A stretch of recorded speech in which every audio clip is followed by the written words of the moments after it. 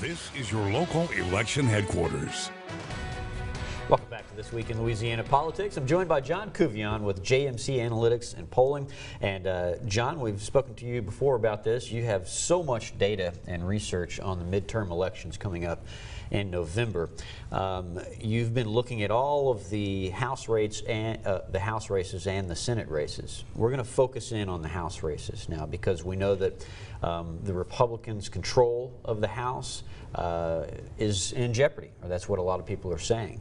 So in your research, first of all, let's go over some of the basics. How many seats in the House would have to flip for Democrats to take control? So you'd have to have a net gain of 23 seats, meaning that Republicans would have to lose at least 23 seats more than you'd have offset by any pickups of Democratic seats. So a net loss of 23 seats for the Republicans is what it would take to change control of the House. Which is interesting too, and some of your research covers this, that in order to do that, Democrats would also have to hold on to all their seats, and that's not a foregone conclusion. Right. Even in landslide years, you typically have a few seats that flip the other way. There's four in specific I'm looking at that are Minnesota and Pennsylvania. Mm-hmm. Now, a couple dozen Republican seats are what you would call very close, but you've identified 14 races where the Republicans are actually trailing. What's going on with those races? So what's happening here, these are House seats where, using a combination of presidential election voting and publicly released polling, I'm seeing these seats are where the Republicans are substantially behind, substantially being 5 percentage points or more. And so given that you have that many seats, and by the way, that's only of polling where we know of, there's kind of this underworld, so to speak, of races where there's not been any publicly released polling. So I've actually projected that that 14 or so seats is actually in the low 20s, with an additional 60 seats that are too close to call. So in other words, you have a very unfavorable electoral situation for the Republicans this year, based on information I'm seeing not only from election results but polling as well. So they could actually lose control of the House? It's very possible, yes. Yeah. Any of the seats in Louisiana in jeopardy for losing because I think, what, 6 Republicans? Five Republicans and a Democrat, yeah, yes. A Democrat.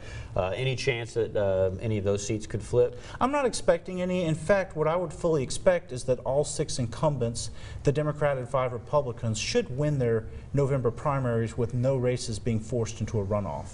Just a little background on your research. You have 3 categories for this research. What are those? So what I'm looking at, from looking at presidential election voting in 2016 for each and every congressional district, I've identified seats that I've classified that are substantially at risk of flipping, those that are moderately at risk of flipping, and those that are minimally at risk of flipping. And it's all based on what the Trump percentage is. So it's not a perfect gauge, but it's a very good theoretical one, given that you have more and more straight ticket voting occurring in America nowadays.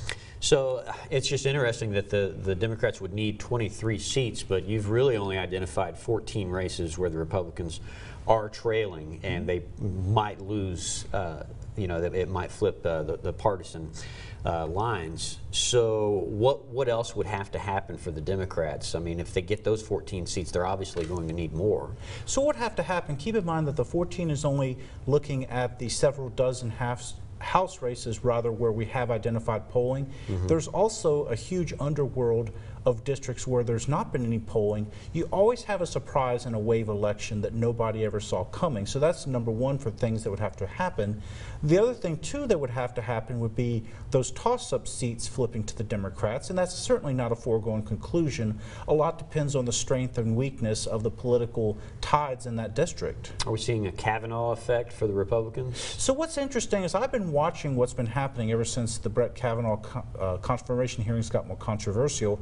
I'm seeing it more as solidifying existing partisan leanings, meaning that in Republican-leaning districts, Republicans are more amped up. In the Democratic-leaning districts, the Democrats are much more motivated. The challenge, of course, is the independents, who thus far have not been favorable for Republicans. So in other words, I don't think that the Kavanaugh nomination fracas will really affect things either way, other than to amplify what's already in place right now.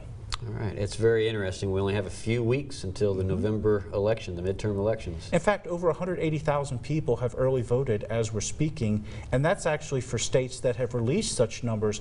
I suspect as we're speaking it's more like 400,000 of early voting, and of course Louisiana starts in 2 weeks. And that's like gold for you pollsters, because those are hard numbers. You can actually look at those and tell how people are voting.